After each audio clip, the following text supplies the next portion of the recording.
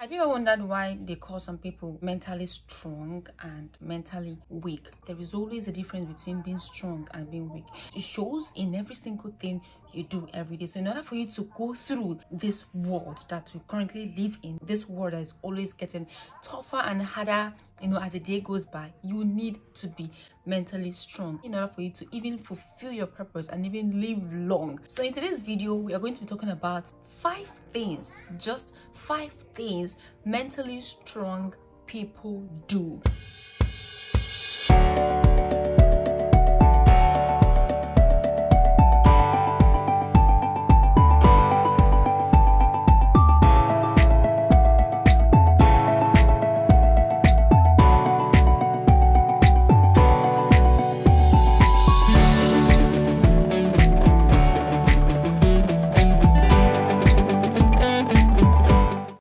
Welcome back to my channel. So in today's video, we are going to be talking about 5 things, just 5 things mentally strong people do to help them get by every day. We live in a world that is getting messier by the day.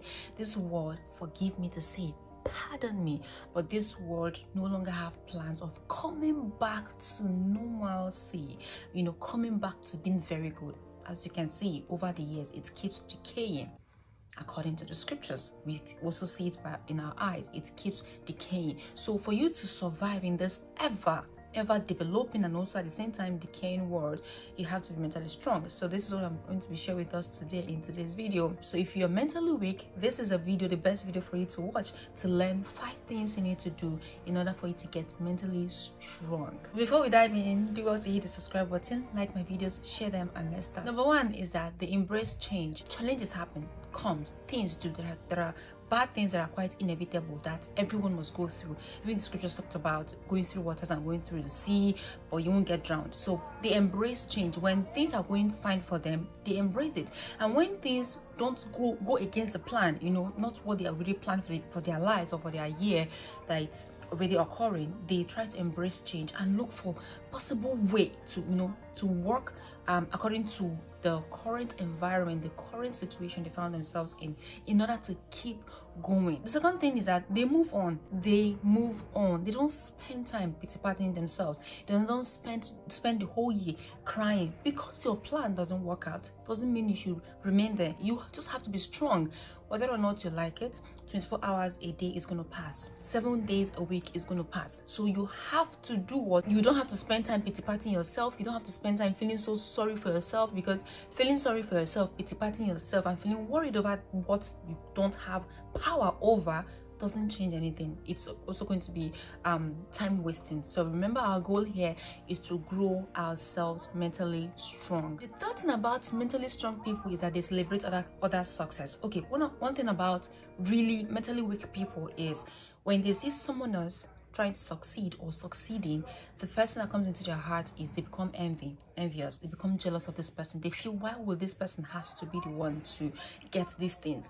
If you are mentally weak, this is one of the things this is one of the traits that will show that this person, you're really mentally weak. But if you're mentally strong, you celebrate other people's success, knowing that success is in the neighborhood. If you see God doing a miracle for your neighbor, be happy for them because God is in the neighborhood. So when you see other people among your clique, in your team, or even if the person is not even actually necessarily the person necessarily don't have to be your friend, and you see them succeeding in something, mentally strong people celebrate their success because they know they are strong and they are focused in what they are doing, and in no time they too be successful in that thing which they also involve themselves doing. Number 4 is that they stay happy.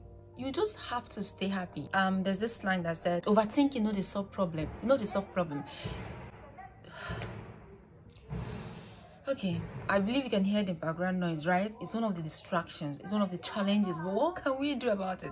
Just down here I have 2 women talking, and I'm sure it's entering this video, but regardless, we move. Our main focus is to bring the message out. So mentally strong people learn to stay happy.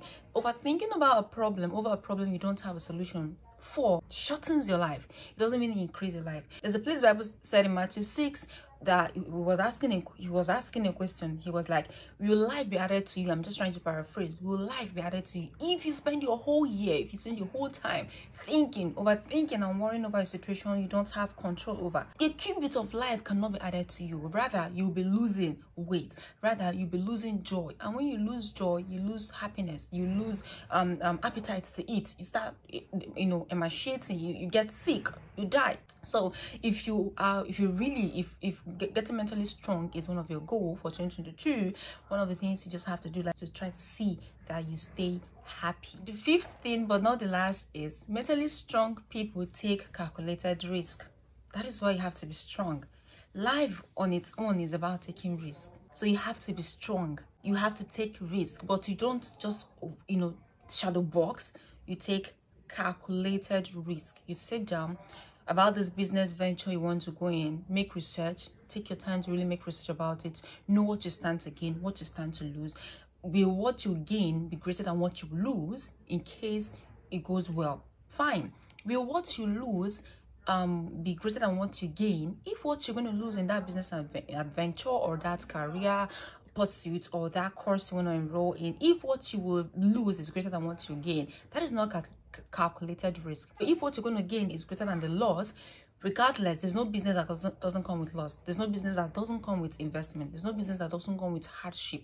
All of these things, if it's going to be like a successful business, all of these things must accompany it. They are inevitable, but you have to make sure you are taking the calculated risk. Do what? Let me know in the section below other things you think mentally strong people need to do, or mentally strong people do to keep them mentally strong, and things you think that mentally weak people need to change to make them mentally strong. And that brings us to the end of this particular video. You can see how short it is. I didn't plan to make it so long. Thank you so much for being a part of my journey.